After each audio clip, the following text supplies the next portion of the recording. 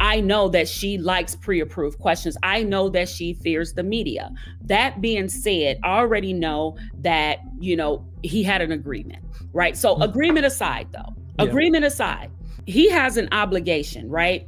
He has an obligation as a journalist to do the right thing. You also, you have a charity that from the Attorney General's office, as I understand they sent a cease and desist letter to your foundation?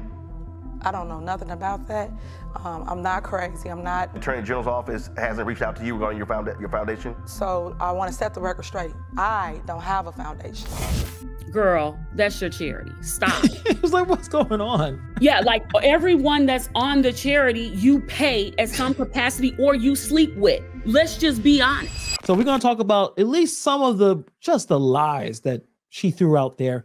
And Roland didn't have anything to say. So it looks to me that this was a PR move, right? The super mayor did not go to local media. She didn't go to, I think it was at Fox 32 in Chicago. Didn't go to the Lansing Journal. The places that actually locally are covering this stuff every day. So you would think if you want, this is a local story, it became international.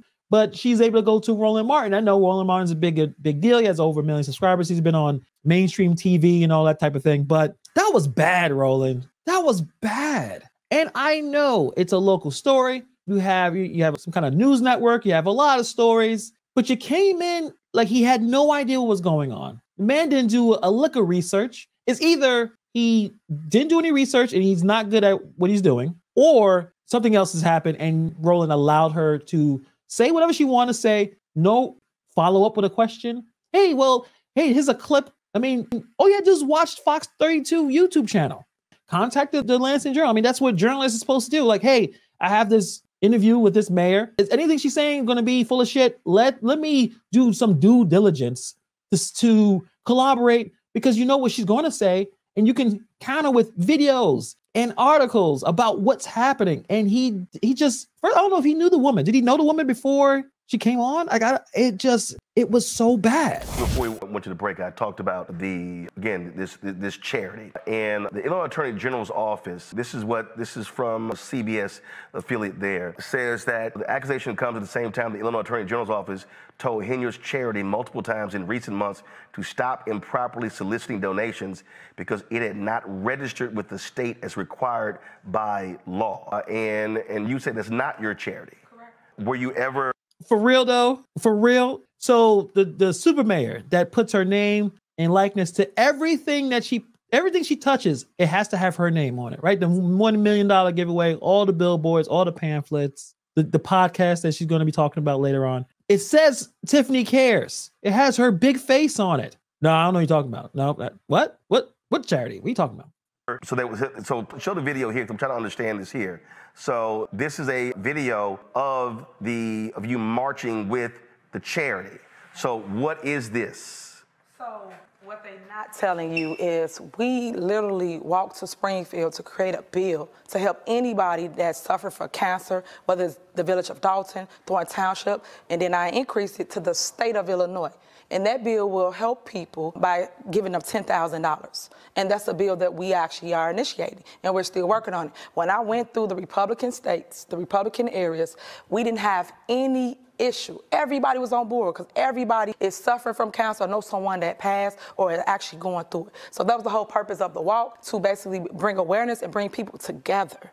That's what the whole purpose of it is. But if you had, so there were folks with signs saying Tiffany Henyard Cares Foundation. Who was that? What do you mean? It's everybody. Everybody was there. No. What I'm saying is, what is the Tiffany Henyard Cares Foundation? You said it's not affiliated with you at all. Correct. Well, what is it? So someone made up a foundation. They named it after me, and they like my work that I do in the community, and it's called Tiffany Henyard Cares. Okay, so that's what she says. Okay, so let's play this video real quick. A shout out to Sherry. We have some documents as well. I just checked the email. So she said, I don't know, man. Someone loved me so much and they see what I've been doing. She is the Tiffany, I am the dream Henyard, right? They looked at her like, man, she's great. She made this really cool ice rink and she's doing all these things. Look at that Tahoe. We're going to make it in her name. She's amazing. So let's see that actually is true. I'm really, really big on, that's dear to my heart, is I'm real big on Cancer Foundation. I have created Tiffany Henyard Cares Foundation.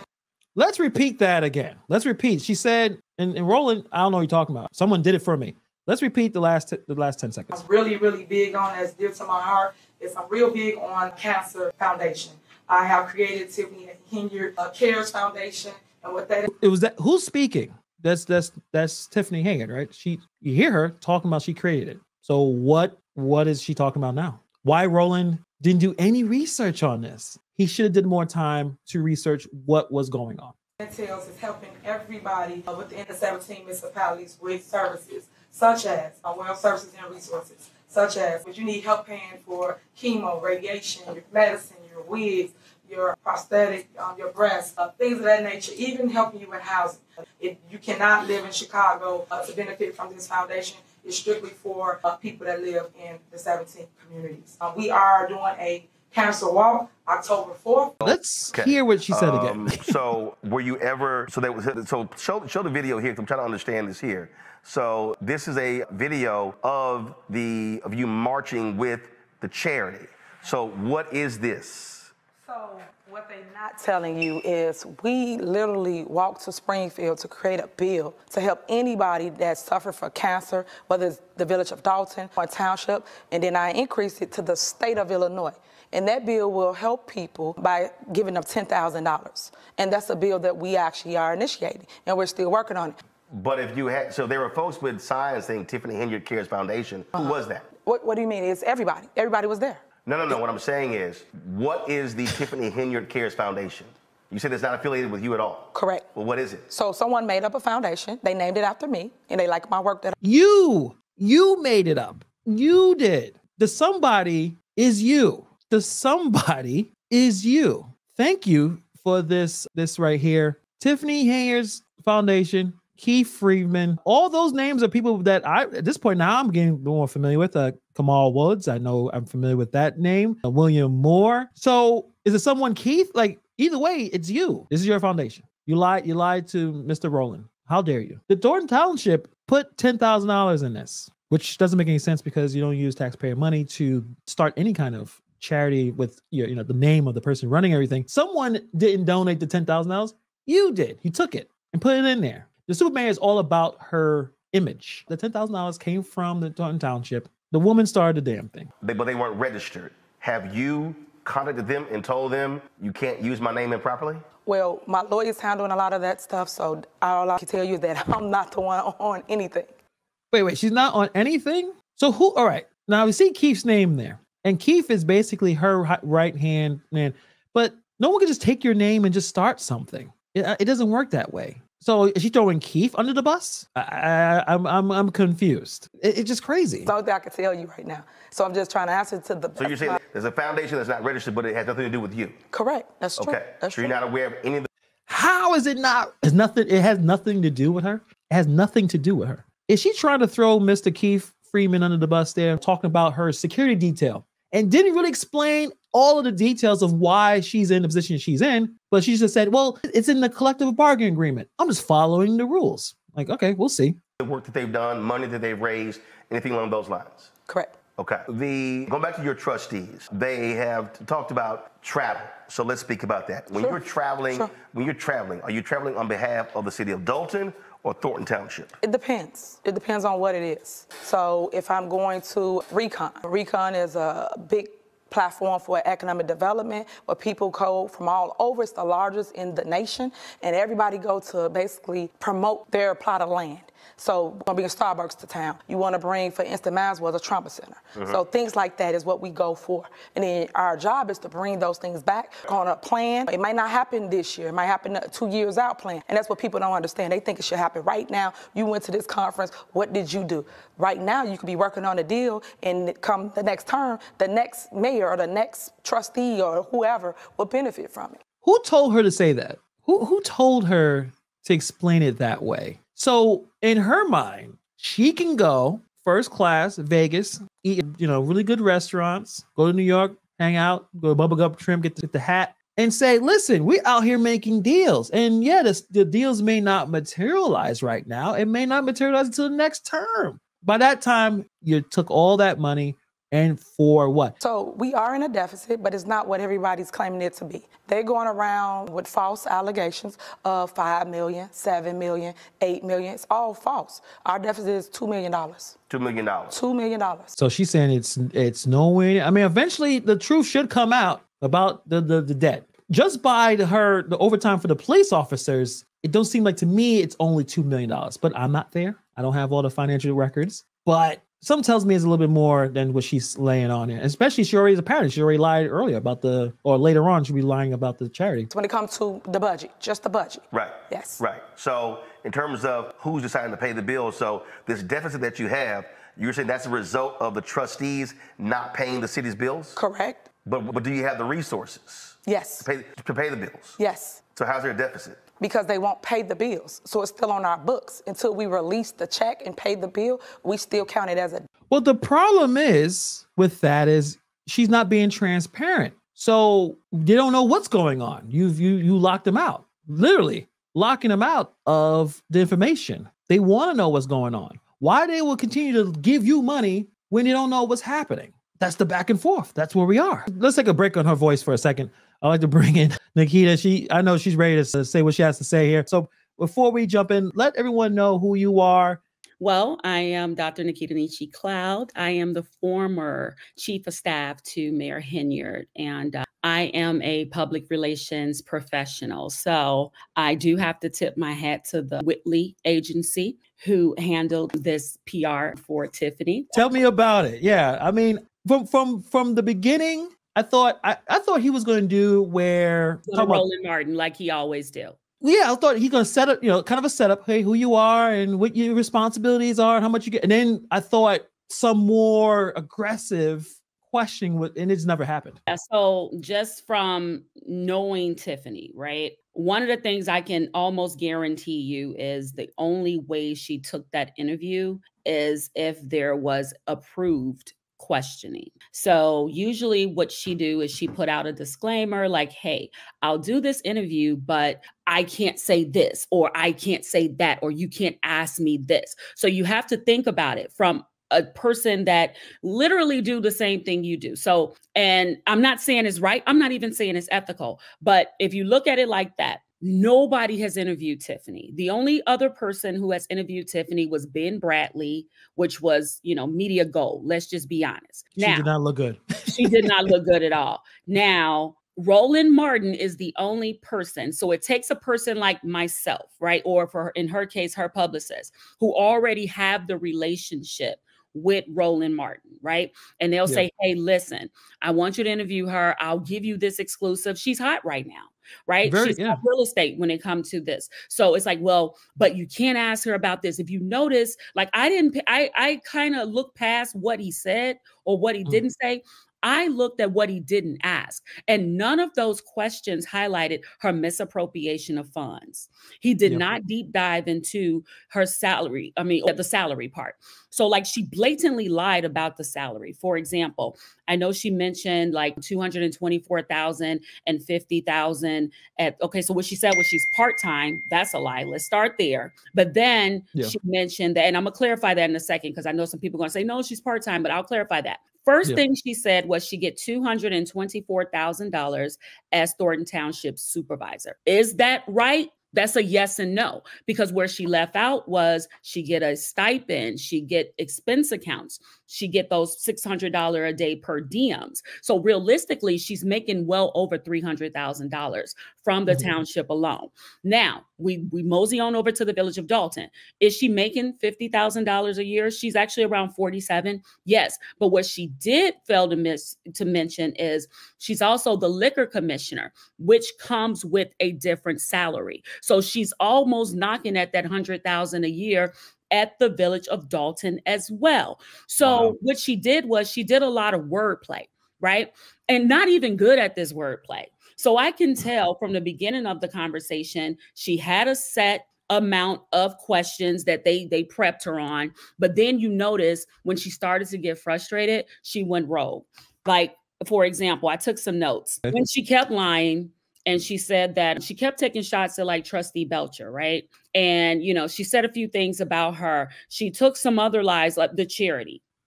girl, that's your charity. Stop. It was like, what's going on? Yeah, like everyone that's on the charity, you pay at some capacity or you sleep with. Let's just be honest. So for you to get on there on a national platform, so I'm going to look at the positive. The reality of the matter is, just like you was on, I was on, I know for a fact several major news publications were on because I personally invited them and we were on a chat together talking about it.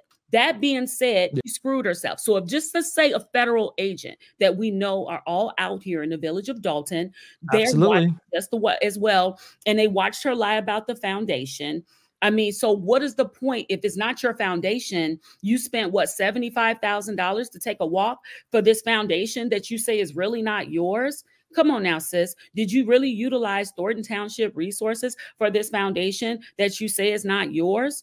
I mean, it was full of contradictions. And then with Roland Martin, that was just the lack of journalistic integrity in the entire matter. I don't want to say, I'm going to say allegedly, because it did come off that perhaps maybe a little bread was buttered. I'm just saying. When you see, I've seen Roland Martin interviews go after people. Back and forth arguments, screaming matches, which is custom to how our political commentary is supposed to be. A lot of fireworks, people going back and forth. It seems the energy was off again. But the flip side, I'm gonna give him a little. I'm gonna give him a little credit. Let's give him a little credit here. He still allowed her to get all of that rope and hang herself. Because like it was one part when he asked, he said, "Listen, so you're saying this is not your charity?" She said, "No, it's not, sir." And he played, look at this video. You got the t-shirt on. And he was like, okay. I mean, because at the end of the day, you can utilize this. He has a public platform. We can literally take that and utilize that as proof. She can't take it down like she would do if, let's say, you know, it was a Village of Dalton, you know, page, things like that. She can't do that because it's his page. And he's not gonna remove it because he did numbers. In my opinion, was that sideways disrespect of Jason House, right? Talk about that. That was, so like you said, be nice to her, kid gloves to her, but Jason House, he's interrupting. It was such a big difference in how he was speaking to, what you thought about that? Yeah, he even rolled his sleeves up and did that. Outrageous. Yeah, he did. Didn't get him the same time. He was quick to kind of just move on and move past it, kind of make it seem like he was doing the fair and balance. Okay, talk to the mayor. Let's talk to the main trustee that he's having some beef with.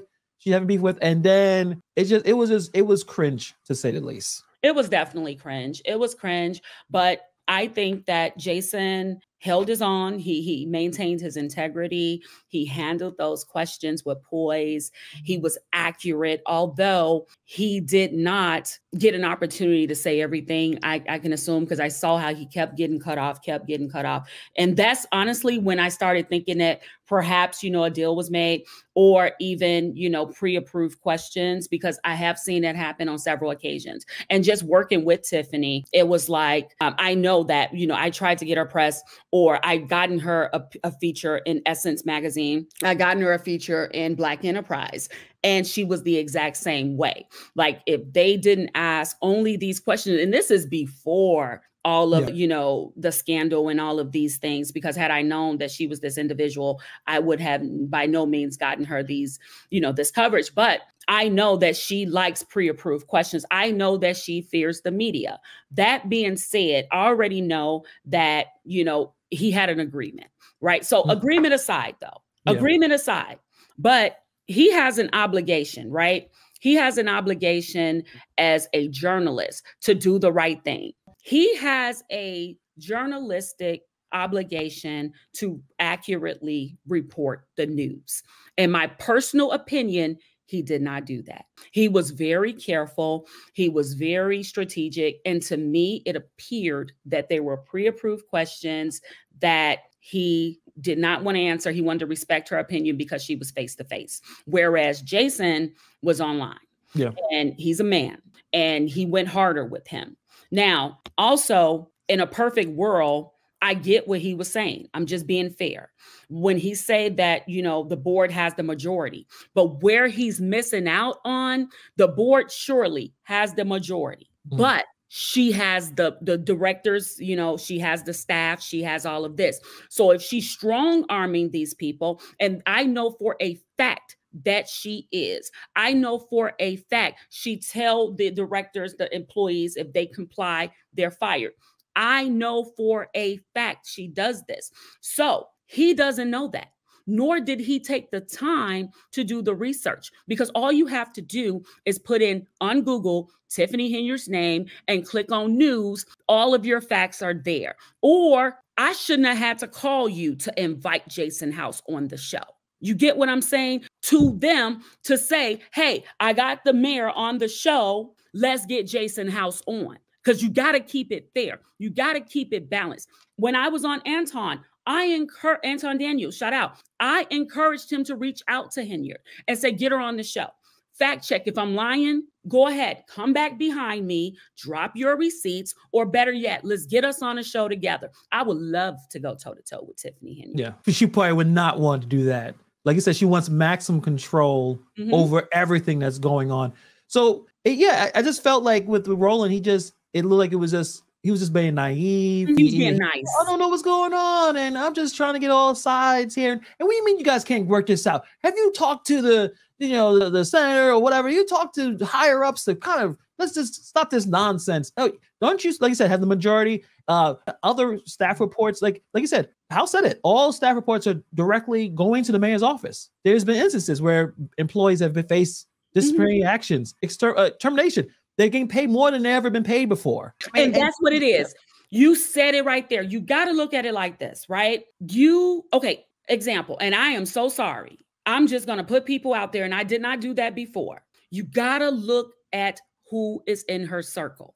If anybody, okay, first of all, Keith Freeman, right? For example, Keith Freeman. I mean, this is allegedly, but we know that it's public information. He has financial issues. So if you're dangling a few $100,000 around him, he said it even in a video, some church or religious video he did himself, that he and his wife was dealing with some financial troubles or something like that. These are all his words. No one is mincing his words. So I know that when he was at other municipalities, that actual position where he's the village administrator at $100,000 a year, he was not making that, right? He was making half of that because other municipalities were not paying that, right? So now you get $100,000 a year, and then she becomes supervisor 3 months later. She hits you with another 65, 70 grand a year. So now, he's at almost 200K. So he's living comfortable. He could probably pay a bill or two, or buy a car, get it repoed or whatever, hey, I mean, but you know what I'm saying? And then you have, let's just say what do you call that guy? The deputy chief of police. I mean, he has a background a mile long. Yeah. Right. So now he has so now he's getting his promotions in any reasonable town. No reasonable, municipality would promote someone with such a background. Now, let me go. His history is pretty spotty, to say the least. And he's never done anything to me personally, right? But I'm just saying, he's giving shady. He's giving, a little bit of, I'll do whatever it takes to keep my job. I saw some videos where he was harassing a woman during a traffic stop. I saw the same video. So yeah, you got that, right? I'm trying to think who else. Her assistant. And then she hired her as the trustee at the township. She's also her landlord. I don't know if you guys know that. Wow. So it's kind of hard to combat the person who literally gives you your roof. You get what I'm saying? So, you have that.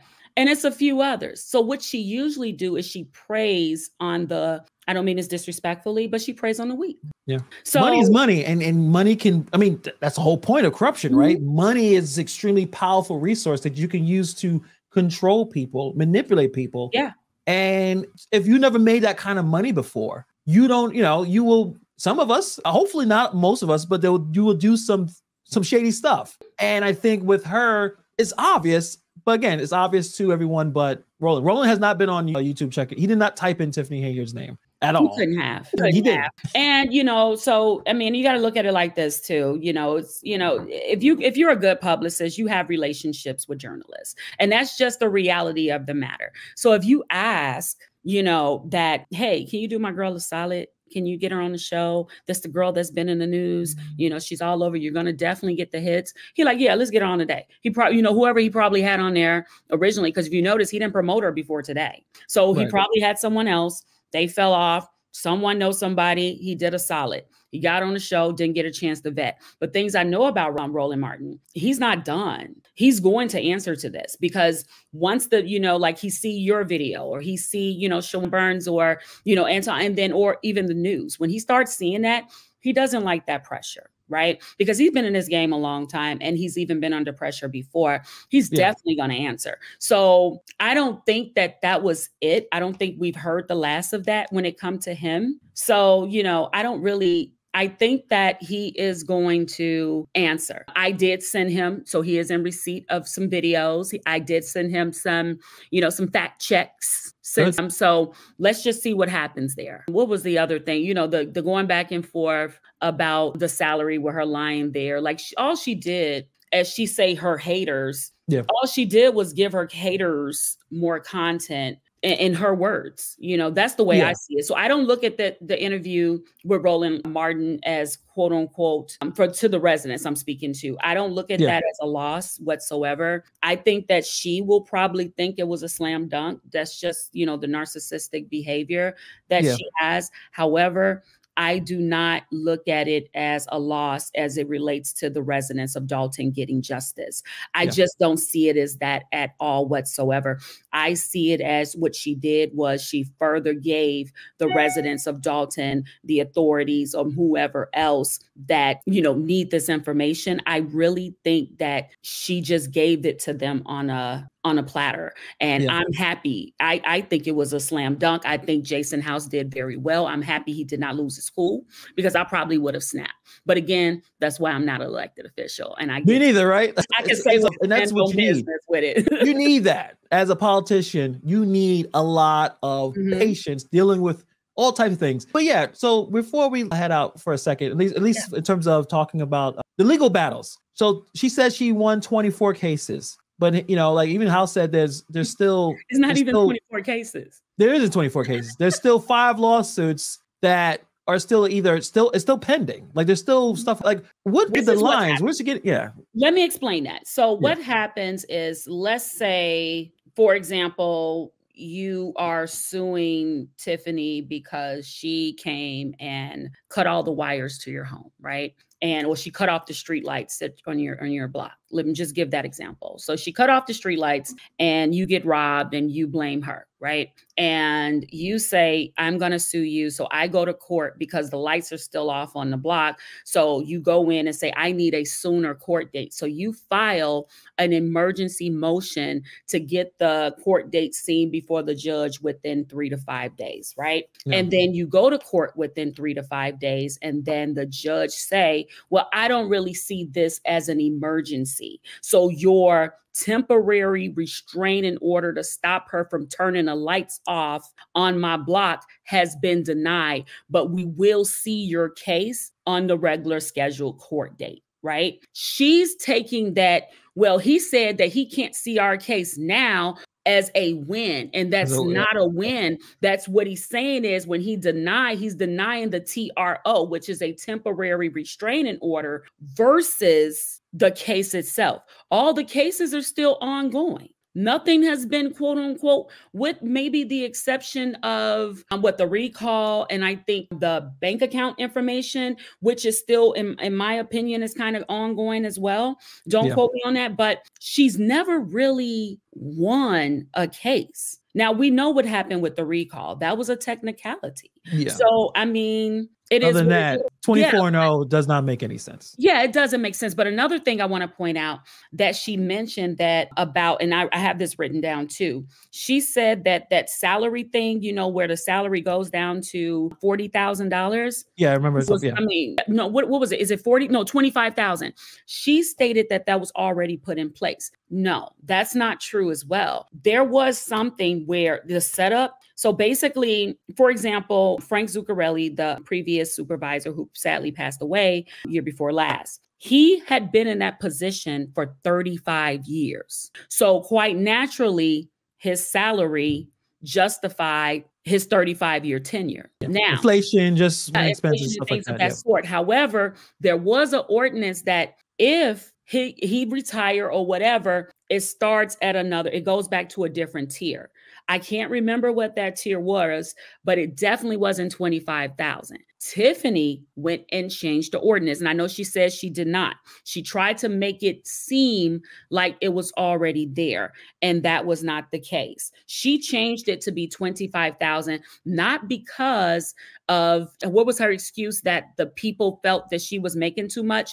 If that was the case, she would have just took 25,000 herself. The salary stays the same if she win the seat. The salary only change if she, the salary only change if she loses. If she loses, yeah. Do was discourage people for running for that seat. But she didn't say that.